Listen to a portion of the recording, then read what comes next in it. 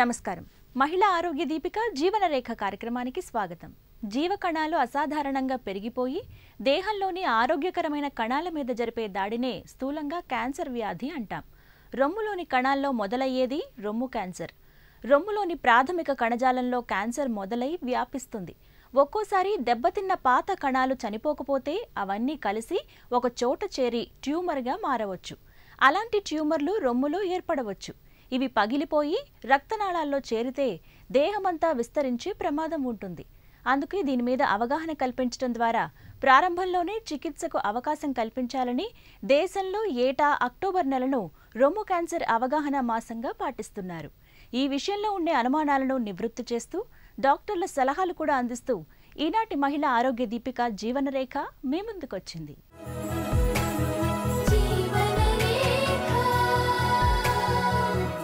క్యాన్సర్తో చనిపోయే ఆడవాళ్లలో సగం మంది రొమ్ము క్యాన్సర్తోనే చనిపోతున్నారు. రొమ్ముల్లో గడ్డలు వచ్చి అవి కణితిగా మారటం ఈ క్యాన్సర్లో కీలకమైన విషయం. మహిళల్లో దాదాపు 10% మంది తమ జీవిత కాలంలో రొమ్ము క్యాన్సర్ బారిన పడే ప్రమాదం ఉందని డాక్టర్లు హెచ్చరిస్తున్నారు.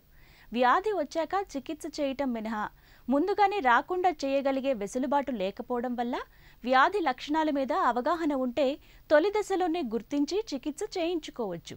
దీని గురించి ఇప్పుడు వివరంగా తెలుసుకుందాం.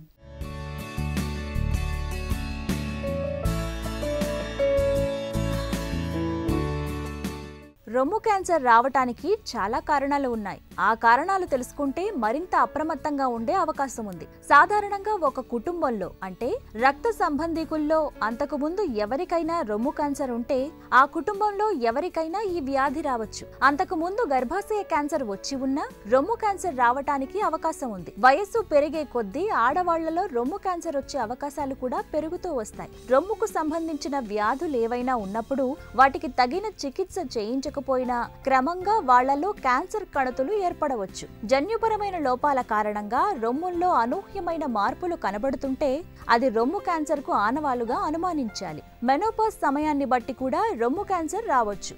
ఎక్కువ కాలం బహిష్టు అవుతూ చాలా ఆలస్యంగా మెనోపాజ్ కు చేరుకున్న వాళ్లలో రొమ్ము క్యాన్సర్ ప్రమాదం పొంచి ఉంటుంది. ఇంతకు ముందు ఒకసారి అండాశయ క్యాన్సర్ లేదా పెద్ద పేగు క్యాన్సర్ వచ్చి ఉన్నా అలాంటి వాళ్లలో రొమ్ము క్యాన్సర్ రావచ్చు. అధిక బరువు, ఆహారంలో పీచు పదార్థాలు తక్కువగా తీసుకోవటం, కొవ్వు పదార్థాలు ఎక్కువగా తినటం, మద్యపానం, ధూమపానం లాంటివి కూడా ఈ అవకాశాలను పెంచుతాయి. ఈస్ట్రోజన్ హార్మోన్ ఎక్కువగా ఉత్పత్తి అయితే అది రొమ్ముల్లోని కణాలను సుదీర్ఘకాలం ఉత్తేజపరుస్తూ ఉంటే రొమ్ము క్యాన్సర్ కు దారితీయవచ్చు. నిజానికి ఈస్ట్రోజన్ హార్మోన్ స్రావాన్ని నియంత్రించటం మనకు సాధ్యమయ్యేది కాదు. టీనేజ్ కు ముందే రజస్వల కావటం, మెనోపాజ్ కు చేరుకునేసరికి 55 ఏళ్లు దాటటం జరిగితే ఎక్కువ సార్లు బహిష్టు కావటం అన్నది కూడా రొమ్ము క్యాన్సర్ కారణాలలో ఒకటి. ఇవే కాకుండా ఆహారం మీద ఉండే క్రిమి సంహారకాల అవశేషాలు, కొన్ని రకాల మాంసాహారాల్లో ఉండే ఈస్ట్రోజన్ కూడా రొమ్ము క్యాన్సర్ కు కారణమవుతాయి. ఎవరి ఫ్యామిలీలో అయితే హిస్టరీ ఉందో అంటే మదర్కి కానీ లేకపోతే సిస్టర్కి కానీ డాటర్కి కానీ అంటే ఫస్ట్ డిగ్రీ రిలేటివ్స్లో ఎవరికన్నా బ్రెస్ట్ క్యాన్సర్ వచ్చి ఉంటే తర్వాత ఈ మిగిలిన ఫస్ట్ డిగ్రీ రిలేటివ్స్లో ఈ క్యాన్సర్ వచ్చే అవకాశాలు కొంచెం ఎక్కువగా ఉంటాయి. అదే ఈ క్యాన్సరు ఒక ఫ్యామిలీలో యంగర్ ఏజ్లో అంటే ఎంత చిన్న వయసులో ఈ క్యాన్సర్ వస్తే అంత రిస్క్ మిగిలిన ఫ్యామిలీ మెంబర్స్లో వచ్చే అవకాశం ఉంటుందన్నమాట. యావరేజ్ మనం 14, 12, 10 సంవత్సరాలకు కొంతమందికి 10 ఇయర్స్కి 11 ఇయర్స్కే మెన్సెస్ రావడం స్టార్ట్ అవుతాయి. అలాగే లేట్గా మెన్సెస్ ఆగిపోవడం, లేట్ మెనోపాజ్. సో ఈ యొక్క రెండింటి మధ్య గ్యాప్ ఎక్కువగా ఉంటే వారిలో కూడా ఈ బ్రెస్ట్ క్యాన్సర్ వచ్చే రిస్క్ కొంచెం ఎక్కువగా ఉంటుంది. ఎందుకంటే బ్రెస్ట్ క్యాన్సర్కి అన్ని విధాలుగా చూసుకుంటే ముఖ్యమైన కారణము హార్మోనల్ ఫ్యాక్టర్స్. అంటే ఆడవారిలో ఉన్నటువంటి ఈస్ట్రోజన్స్, ప్రొజెస్ట్రాన్ యొక్క ఆ హార్మోన్స్ వల్లే ఈ బ్రెస్ట్ క్యాన్సర్ వచ్చే అవకాశాలు చాలా ఎక్కువ ఉన్నట్టు. ముఖ్యంగా అది స్థూలకాయం, వాళ్ళ వయసుకు తగ్గదానికంటే లావు చాలా ఎక్కువగా ఉంటారో వారిలో కూడా బ్రెస్ట్ క్యాన్సర్ వచ్చే అవకాశం ఎక్కువగా ఉంటుంది. అలాగే స్మోకింగ్ చేసే వారిలో, ఉమెన్లో, ఆల్కహాల్ తీసుకునే వారిలో కూడా ఈ యొక్క బ్రెస్ట్ క్యాన్సర్ వచ్చే అవకాశాలు కొంచెం ఎక్కువగా ఉంటాయి. ఏజ్ పెరిగే కొద్దీ ఫస్ట్ ప్రెగ్నెన్సీ పిల్లలు పుట్టడం జరిగితే ఆ బ్రెస్ట్ క్యాన్సర్ వచ్చే రిస్క్ కూడా ఎక్కువగా ఉంటుందన్నమాట. ఆడవారిలో జీన్ మ్యూటేషన్స్ అన్నీ ఉన్నాయి. కొంచెం BRCA1, BRCA2 అంటాం. ఇవి ట్యూమర్ సప్రెసర్ జీన్స్ అనమాట. ఈ జీన్స్లో మ్యూటేషన్ ఏమైనా జరిగి అది ఒకరి ఫ్యామిలీలో ఒకరి నుంచి నెక్స్ట్ జనరేషన్కి కానీ సిస్టర్స్లో కానీ డాటర్స్లో కానీ అదే జీన్ కానీ మనకు ట్రాన్స్మిట్ అయితే సో అటువంటి వారిలో బ్రెస్ట్ క్యాన్సర్ వచ్చే అవకాశాలు కూడా ఎక్కువగా ఉంటాయి. అన్మ్యారీడ్ ఉమెన్కి మ్యారేజ్ చేసుకోకుండా లేకపోతే చేసుకున్న పిల్లలు లేకుండా ఉంటారో వారిలో కూడా బ్రెస్ట్ క్యాన్సర్ వచ్చే అవకాశాలు కొంచెం ఎక్కువగా. అందుకనే మన నన్స్లో స్పిన్స్టర్స్లో ఎవరైతే మ్యారీడ్ కాకుండా ఉంటారో వారిలో బ్రెస్ట్ క్యాన్సర్ నార్మల్ అదే ఏజ్తో కంపేర్ చేసుకునే వారితో కంపేర్ చేస్తే వారిలో ఈ ఇన్సిడెన్స్ బ్రెస్ట్ క్యాన్సర్ ఇన్సిడెన్స్ అనేది కొంచెం ఎక్కువగా ఉంటుంది. ఏ కారణాలు లేకుండా కూడా రొమ్ము క్యాన్సర్ రావటానికి అవకాశం ఉంది. అందుకే ప్రతి మహిళ రొమ్ములను సొంతంగా పరీక్షించుకోవటానికి అలవాటు పడాలి. అయితే సొంత పరీక్ష ద్వారా రొమ్ముల్లో గడ్డలు చేతికి తగిలేంత సైజుకు పెరిగిన తర్వాత గుర్తించటం కన్నా అంతకు ముందే వాటిని గుర్తిస్తే మరీ మంచిది. అందుకని స్క్రీనింగ్ పరీక్షలకు ప్రాధాన్యం ఇవ్వాలి. మహిళలు వారి రొమ్ముల సహజ స్వభావంలో ఏ కొంచెం తేడా కనిపించినా వెంటనే డాక్టర్ని సంప్రదించాలి. కానీ చాలా మంది బిడియంతో బయటికి చెప్పుకోరు. దాదాపు 2 అంగుళాల మేరకు గడ్డ పెరిగిన తర్వాతనే గుర్తిస్తున్నారు. అంటే అప్పటికది 3 లేదా 4వ స్టేజ్కి వెళ్లిపోయి ఉంటుంది. నిజానికి కాస్త అనుభవం ఉన్న డాక్టర్ గాని నర్సు గాని నొక్కి చూస్తే వాళ్ళు ఇంకా బాగా ముందే సులువుగా పసిగట్టగలుగుతారు. లక్షణాలు కొట్టొచ్చినట్టు కనపడేదాకా ఆగకుండా మామూలుగా 40 ఏళ్లు పైబడిన ప్రతి మహిళ మామోగ్రామ్ పరీక్ష చేయించుకోవటం మంచిది. అలాంటప్పుడు క్యాన్సర్ గడ్డలు చేతికి తగలటానికి ముందే వాటిని గుర్తించవచ్చు. అందుకే స్క్రీనింగ్ పరీక్షల ప్రాధాన్యాన్ని వైద్య నిపుణులు, స్త్రీల ఆరోగ్యం మీద పనిచేసే స్వచ్ఛంద సంస్థలతో పాటు ప్రభుత్వం కూడా పెద్ద ఎత్తున వివరిస్తూ ప్రచారం చేపడుతోంది. ఇప్పుడు చాలాసార్లు ఈ రొమ్ములో ఉన్నటువంటి గడ్డల్ని ఏవైతే ఉన్నాయో త్వరగా గ్రహించేదానికి మనము ఒక చిన్న సలహా ఏంటంటే ప్రతి ఉమెన్ కూడా ఒక వయసు దాటిన తర్వాత అంటే 25 సంవత్సరాల నుంచి 20 సంవత్సరాల నుంచి తన రొమ్ముని సొంతంగా పరీక్ష చేసుకునే విధానాన్ని అలవాటు చేసుకోవడం చాలా ముఖ్యం. అంటే దీన్నే స్వీయ పరీక్ష అంటాం. అంటే ఎడం పక్క రొమ్ముని కుడి చేత్తో, కుడి పక్క రొమ్ముని ఎడం చేత్తో మనము ఒక పద్ధతి ప్రకారంగా అన్ని ఆస్పెక్ట్స్ ఆఫ్ బ్రెస్ట్ని కూడా రెగ్యులర్గా పరీక్ష చేసుకోవాల్సి వస్తుంది. అంటే నెలకొకసారి మెన్సెస్ ఆగిపోయిన తర్వాత ఒక 4 వారం రోజులకి మనం నెలకొకసారి పరీక్ష చేయడం మొదలుపెడతాం. ప్రతి ఉమెన్కి కూడా ఎంత సాఫ్ట్గా ఉంది, ఎంత గట్టిగా ఉంది, సో పీరియడ్స్ అయిన తర్వాత ఎలా ఉంటుంది, ఎక్కడన్నా చిన్నగా గట్టిగా హెచ్చు తగ్గులు ఉన్నాయా అనేది తెలుస్తుంది అన్నమాట. కాబట్టి ప్రతి నెల క్రమం తప్పకుండా 20-25 సంవత్సరాల తర్వాత బ్రెస్ట్ని సొంతంగా పరీక్ష చేసుకునే విధానాన్ని ప్రతి ఒక్కరు అలవాటు చేసుకోవాలి. దీని ద్వారా ఏం తెలుస్తుందంటే మనకు రొటీన్గా చేస్తున్న పరీక్షలో వారికి ఎలా ఉండే తెలుస్తుంది. ఏమైనా కొంచెం మార్పులు ఆ రొమ్ములో కనపడితే వెంటనే దాన్ని గ్రహించగలిగేటటువంటి దీన్ని ఈ ముందు పరీక్ష ద్వారా తెలుస్తుంది. ఆ పరీక్ష చేసుకోకుంటే వారికి ఏమవుతుందంటే ఎప్పుడో ఒకసారి కొంచెం చిన్న లంపలాగా తగిలినా కూడా అది నార్మల్ అయినేమో అనుకుంటారు. పరీక్ష చేసుకునే వారిలో రెగ్యులర్గా పరీక్ష చేసుకునే వారిలో అరే ఈ యొక్క లంపు లేదా ఈ యొక్క మార్పు చర్మంలో కానీ మన చర్మంలో కానీ లేకపోతే రొమ్ములో కానీ ఈ మార్పు మనకు పోయిన నెల చేసినప్పుడు మనకు అనిపించడం లేదు, ఇప్పుడు ఏదో కొంచెం తేడాగా అనిపిస్తుంది అనేటటువంటి వ్యత్యాసాన్ని వాళ్ళు గమనించే అవకాశం ఉంటుంది. అందుకని ప్రతి ఒక్కరూ ఎగ్జామినేషన్ అనేది అలవాటు చేసుకోవడం చాలా ముఖ్యం. మనకు ఆపరేషన్ ముందు స్టేజ్ తెలుసుకునే దానికి దగ్గరగా ఉండేది ఏంటంటే పెట్ స్కాన్. సో ఆ స్టేజ్ని బట్టి మనకు పెట్ స్కాన్ చేస్తే అది సహజంగా బ్రెస్ట్కి పరిమితమైందా, బ్రెస్ట్ నుంచి చంకలో గడ్డలు ఏమైనా వచ్చాయా, లేకపోతే చంకలో కాకుండా ఇంకా శరీరంలో వేరే భాగానికి కూడా ఏమైనా ఈ క్యాన్సర్ అనేది స్ప్రెడ్ అయిందా అనేటటువంటి ఫైండింగ్స్ మనకు పెట్ స్కాన్ ద్వారా తెలియడం జరుగుతుంది. ఇప్పుడు 1వ స్టేజ్లో, 2వ స్టేజ్లో, చాలాసార్లు 3వ స్టేజ్లో కూడా చికిత్సా విధానం చూస్తే ఆపరేషన్ చేయాల్సిన అవసరం ఉంటుంది. 1వ స్టేజ్లో, 2వ స్టేజ్లో చాలాసార్లు కన్నతిని మాత్రమే, దాంతోపాటు చుట్టుపక్కల కొంచెం నార్మల్ భాగాన్ని కూడా తీసి అలాగే చంకలో గడ్డల్ని కూడా పూర్తిగా కాకుండా ఏదైతే ఎన్లార్జ్ అయిందో ఆ గడ్డని మాత్రం చూసి పరీక్ష చేయడం అనే చికిత్సా విధానం చాలా సంవత్సరాల నుంచి అందుబాటులో ఉంది. సో ఇప్పుడు అన్లెస్ అవసరమైతే తప్ప రొమ్మును మనం సేవ్ చేయలేని స్టేజ్లో మనకు ఉంటే తప్ప రొమ్మును పూర్తిగా తొలగించేటటువంటి చికిత్సా విధానాన్ని చాలా మటుకు ఈ మధ్య అయితే ఫాలో కావడం లేదు. మామూలుగా బయటికి చూసే చనుమొనలు లోపలికి చూస్తున్నా, వాటి మొనల నుంచి ద్రవాలు కారుతూ ఉన్నా, రొమ్ము ఒత్తి చూసుకున్నప్పుడు లోపల గడ్డలు ఉన్నట్టు అనిపించినా క్యాన్సర్ కావచ్చునేమో అని అనుమానించాలి.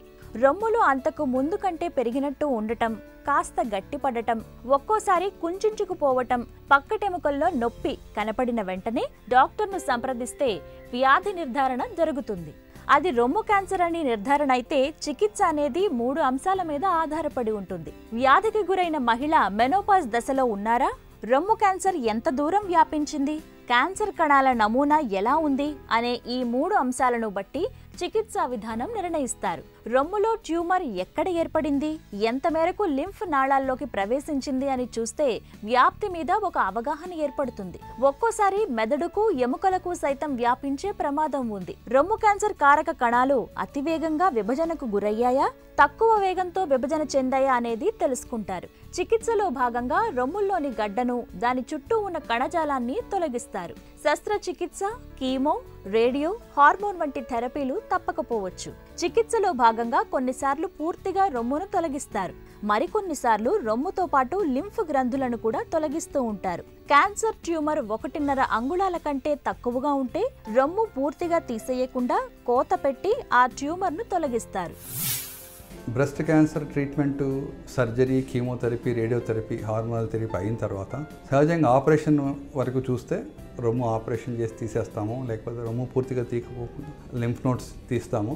సో అటుపక్క కొంచెం ఆ చేతిని కొంచెం జాగ్రత్తగా మనం చూసుకోవాల్సిన అవసరం ఉంటుంది. ఎందుకంటే లింఫ్ గ్లాండ్స్ తీసిన తర్వాత అటుపక్క లింఫాటిక్ తగ్గిపోయి కొంచెం చేయి వాపు వచ్చే అవకాశం ఉంటుంది. కొంచెం ఒక 10-15% వరకు కొంచెం డిఫరెన్స్ ఉంటుంది. అటుపక్క ఉన్నటువంటి హ్యాండ్ని ఎక్కువగా హెవీ స్టెర్న్యూస్ వరకు వాడకుండా చూసుకోవడము, అలాగే ఇంజురీస్ కాకుండా చిన్న చిన్న జాగ్రత్తలతో చిన్న ఇంజురీస్ అయినా కూడా వెంటనే దానికి చికిత్స చేయించుకోవడము, అటుపక్క ఇంజెక్షన్స్ వేసుకోవడం కానీ, ఇంజెక్షన్స్ తీసుకోవడం కానీ, లేకపోతే బ్లడ్ శాంపుల్స్ విత్డ్రా చేసుకోవడం కానీ ఎమర్జెన్సీలో అయితే తప్ప రొటీన్గా ఆ హ్యాండ్లో మనం ఇటువంటి ట్రామా అయ్యేటటువంటి విధానాలను ఏంటి కూడా మనం తీసుకోకుండా జాగ్రత్త పడాలి.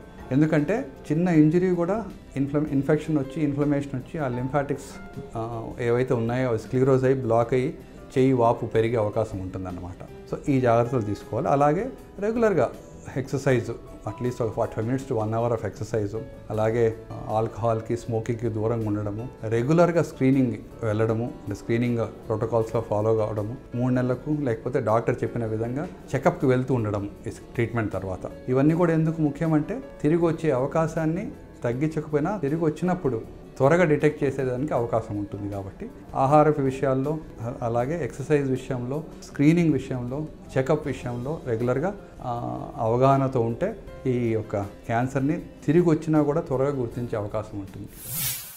ఈ మధ్య కాలంలో రొమ్ము క్యాన్సర్ చాలా సహజంగా మారిపోయింది. అయితే ప్రాథమిక దశలోనే గుర్తిస్తే చికిత్సతో సులువుగా నయమవుతుంది. కాబట్టి దీని మీద అవగాహన పెంచడం కోసం పెద్ద ఎత్తున ప్రచారాలు జరుగుతున్నాయి. కాలం గడిచే కొద్దీ వ్యాధి తీవ్రత పెరుగుతుంది. కాబట్టి స్క్రీనింగ్ పరీక్షలు చేయించుకుంటూ తొలి దశలోనే గుర్తించడానికి ప్రాధాన్యం పెరుగుతోంది. తీవ్రత పెరిగిన తర్వాత రొమ్ము పూర్తిగా తొలగించినప్పుడు చాలామంది మానసికంగా కృంగిపోతారు. కానీ ఇప్పుడు కృత్రిమంగా అమర్చుకునే వెసులుబాటు కూడా ఉంది.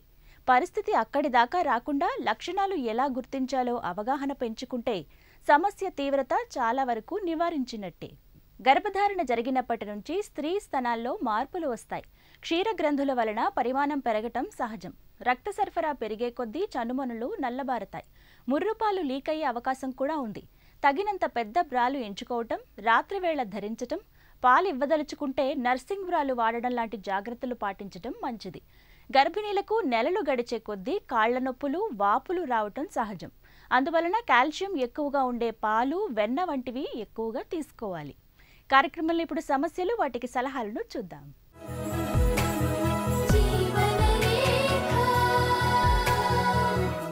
డాక్టర్ గారు, అలేఖ్య ఇలా అడుగుతున్నారండి. నాకు 17 సంవత్సరాల వయసులో పెళ్ళైంది. పెళ్ళైన వెంటనే నాకు ప్రెగ్నెన్సీ వచ్చింది. బాబుకి 10 నెలల వయసు ఉండగానే మళ్లీ ప్రెగ్నెన్సీ వచ్చింది. అంత తొందరగా వద్దనుకుని అబార్షన్ చేయించుకున్నా. ఇప్పుడు ప్రెగ్నెన్సీ రాకుండా కొన్ని టాబ్లెట్స్ వాడుతున్నాను. ఈ టాబ్లెట్స్ వలన ఏమైనా సమస్య వస్తుందా తెలియచేయండి అంటూ అడుగుతున్నారు. అలేఖ్య గారు, మీరు ఆల్రెడీ డ్రాస్పెరినాన్ టాబ్లెట్స్ స్టార్ట్ చేశారు కాబట్టి మీకు దాని సైడ్ ఎఫెక్ట్స్ ఏమైనా ఉన్నాయో లేదో అనేది మీకు ఇప్పటికే అర్థమై ఉంటుంది. యూజువల్గా డ్రాస్పెరినాన్ అనేది న్యూయర్ జనరేషన్ ప్రొజెస్ట్రాన్ కాబట్టి దీనిలో సైడ్ ఎఫెక్ట్స్ అనేవి కంపారిటివ్లీ తక్కువగా ఉంటాయి. ఫస్ట్ స్టార్ట్ చేసినప్పుడు ఏమైనా తలనొప్పి కానీ, వామిటింగ్ సెన్సేషన్ కానీ, వాంతులు అవటం, కడుపులో వికారంగా ఉండటం ఇలాంటివి ఏమైనా ఉంటే మీరు డాక్టర్ని కన్సల్ట్ చేసి దాని ప్రకారంగా మీరు ఆ మెడికేషన్ని కంటిన్యూ చేసుకోవచ్చు. రక్తనాళాల్లో రక్తం గడ్డ కట్టడం అంటే థ్రాంబో ఎంబాలిక్ ఎపిసోడ్స్, లేదంటే ఆయాసంగా అలాగేమైనా ఉంటే హార్ట్ మీద ఏమైనా ఎఫెక్ట్ ఉందా అనేది చూసుకోవాలి. సో అలాంటి ఏమైనా సిమ్టమ్స్ ఉంటే వెంటనే మీరు డాక్టర్ని సంప్రదించవలసి ఉంటుంది. అలాగే లేకుండా చిన్న చిన్న సైడ్ ఎఫెక్ట్స్ ఏమైనా ఉన్నట్టయితే మాత్రం మీరు సేఫ్గా ఆ మెడికేషన్ని కంటిన్యూ చేసుకోవచ్చు. అలాగే ఏమైనా కాళ్ళు చేతులు వీక్గా అనిపించటం, లేకపోతే సరిగ్గా పవర్ లేదు, లేకపోతే మీకు చాలా నీరసంగా ఉన్నట్లయితే కూడా ఏమైనా స్ట్రోక్ ప్రాబ్లమ్స్ లాంటివి ఈ మెడిసిన్ తోటి రావచ్చు. సో అలాంటి ఏమైనా సిమ్టమ్స్ ఉన్నా కూడా మీరు డాక్టర్ సలహా తీసుకోవాల్సి ఉంటుంది. లేదంటే మోస్ట్ ఆఫ్ ద టైం డ్రాస్పెరినాన్ వీటితోటి సైడ్ ఎఫెక్ట్స్ చాలా తక్కువగా ఉంటాయి కాబట్టి మీరు ఎన్ని సంవత్సరాలైనా మీరు ఈ మెడికేషన్ని కంటిన్యూ చేసుకోవచ్చు. డాక్టర్ గారు, రజనీ ఇలా అడుగుతున్నారండి. నాకు ప్రెగ్నెన్సీలో 37వ వారం చివరిసారి స్కాన్ చేసినప్పుడు బిడ్డ ఆబ్లిక్లైసెఫాలిక్ ప్రెజెంటేషన్లో ఉందని డాక్టర్ అన్నారు. అయితే బిడ్డ పొజిషన్ మారితే నార్మల్ అవుతుంది, లేదంటే సిజేరియన్ చేయాల్సి వస్తుందని చెబుతున్నారు. నా కడుపులో బిడ్డ పొజిషన్ మారుతుందా, లేక ఖచ్చితంగా సిజేరియన్ చేయాల్సి వస్తుందా తెలియచేయండి అంటూ అడుగుతున్నారు. రజనీ గారు, యూజువల్గా 37 వారాల్లో స్కానింగ్ చేసి బిడ్డ కొంచెం ఆబ్లిక్ లైలో ఉంది అంటే అది చాలా వరకు తిరిగే అవకాశం తక్కువగా ఉంటుంది. ఎందుకంటే 37 వారాలకి బేబీ సైజ్ అనేది మంచిగా పెరిగి ఆల్మోస్ట్ వెయిట్ అనేది 2.5 నుంచి 3 కిలోల వరకు ఉంటుంది. కాబట్టి ఆ టైంలో బిడ్డకి మొత్తం తిరిగే అవకాశం తక్కువగా ఉంటుంది. కాకపోతే ఒక్కొక్కసారి నొప్పులు వచ్చినప్పుడు మాత్రం తిరగవచ్చు. అందుకనే మీరు ఒకవేళ అడ్మిట్ అయినప్పుడు మాత్రం స్కాన్లో మళ్ళీ బేబీ పొజిషన్ చెక్ చేసుకొని దాన్ని బట్టి ఒకవేళ కనుక బిడ్డ పొజిషన్ కనుక తిరిగినట్టయితే మనం డెఫినెట్గా నార్మల్కి ట్రై చేయొచ్చు. లేదనుకుంటే మాత్రం డెఫినెట్గా ప్లాన్డ్గా సిజేరియన్కి వెళ్ళవలసి ఉంటుంది. కాకపోతే ఒక్కొక్కసారి బేబీ అడ్డంగా ఉన్నప్పుడు ఎక్స్టర్నల్ కెఫాలిక్ వర్షన్ అనేది ఆఫర్ చేయొచ్చు. కానీ అది యూజువల్గా ఇంకా లేబర్ పెయిన్ సెట్ అయినప్పుడు కనుక ఆఫర్ చేసినట్టయితే దానివల్ల సక్సెస్ రేట్ ఎక్కువగా ఉంటుంది. కానీ most of the time oblique లైన్లో ఉన్న వాళ్ళకి బిడ్డ చాలా వరకు తిరిగే అవకాశం తక్కువగా ఉంటుంది. సో సిజేరియనే మార్గం అవుతుంది. గర్భిణీలకు వాంతులు, వికారం అనేవి తొలినాళ్లలో సర్వసాధారణం. హార్మోన్ల స్థాయి పెరుగుతున్న నేపథ్యంలో దేహం అందుకు సంసిద్ధమవుతున్న సమయంలో అలా జరుగుతుంది. సాధారణంగా 4వ నెల కల్లా ఇవి మాయమవుతాయి.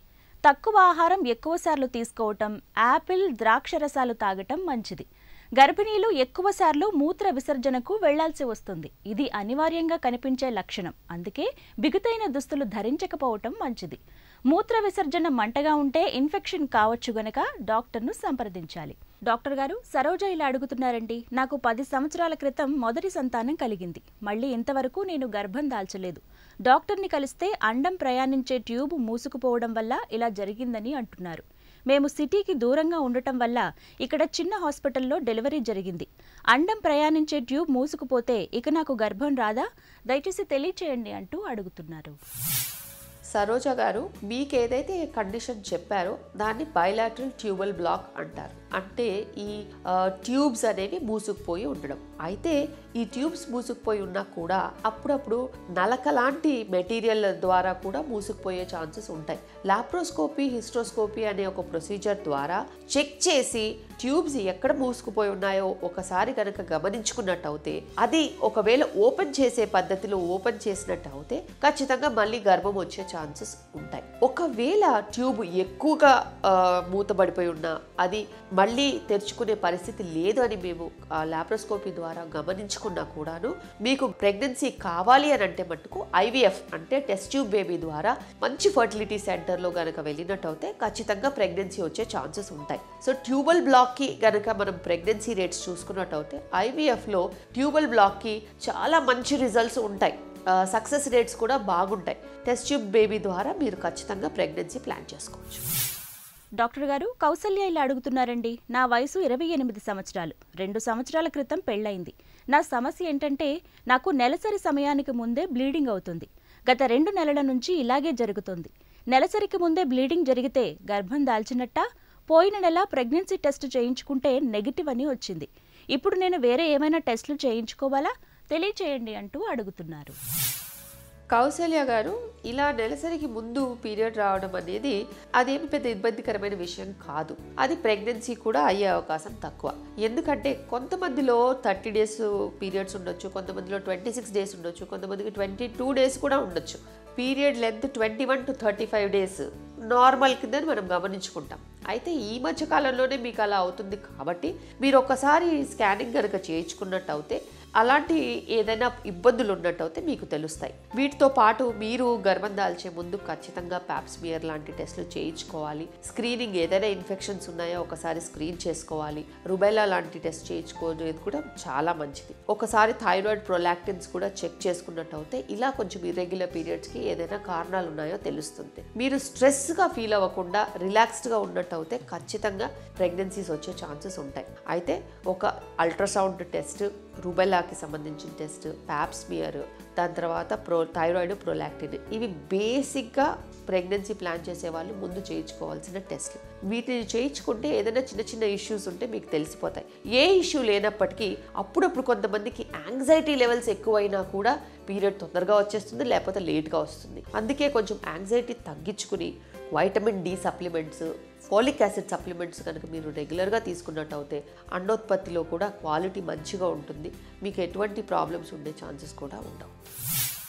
నడక తీరు, వెన్నుముక మీద ఒత్తిడి, హార్మోన్ల స్థాయిలో మార్పు, ఇలాంటి కారణాల వలన గర్భిణీలకు నడుము నొప్పి రావచ్చు. హై హీల్ చెప్పులు వేసుకోకపోవటం, బరువులు ఎత్తకపోవటం, కూర్చోవాలంటే మోకాళ్లు వంచి కూర్చోవాలి తప్ప నడుము దగ్గర వంచకపోవటం లాంటి నియమాలు పాటించాలి. ఎక్కువసేపు కాళ్ల మీద నిలబడటం కూడా మంచిది కాదు. వెనుక ఆనుకోవటానికి వీలుగా ఉన్న కుర్చీలో కూర్చోవటం, వీపు వెనుక దిండు వాడటం అలవాటు చేసుకోవాలి. ఇది నేటి మహిళా ఆరోగ్య దీపిక జీవనరేఖ. మరో కార్యక్రమంలో మరో అంశంతో మళ్ళీ కలుద్దాం. అంతవరకు సెలవు. నమస్తే.